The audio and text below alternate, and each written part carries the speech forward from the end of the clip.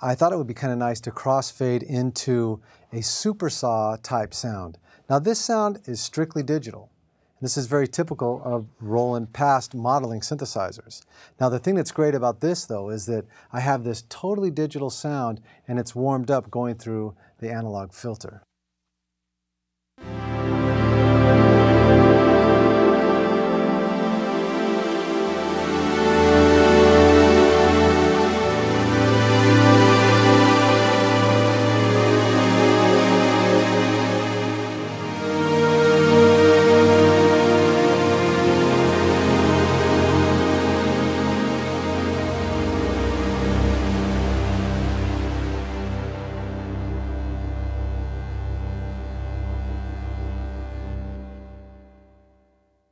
When I was thinking about putting the song together, I was really wanting to have a very cool kind of TB-303 type bass sound, but with a little bit of a new type of flavor to it.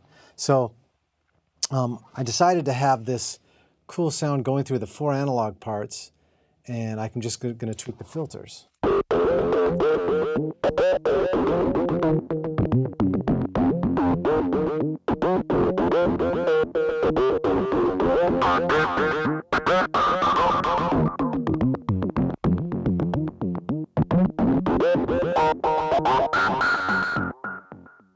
Now in the next section of the tune, I decided that I wanted something completely different than that TB-303 bass type sound.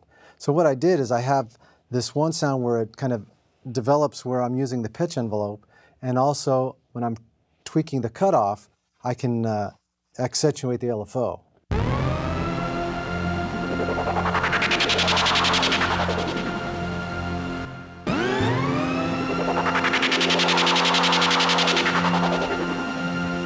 It's also nice to play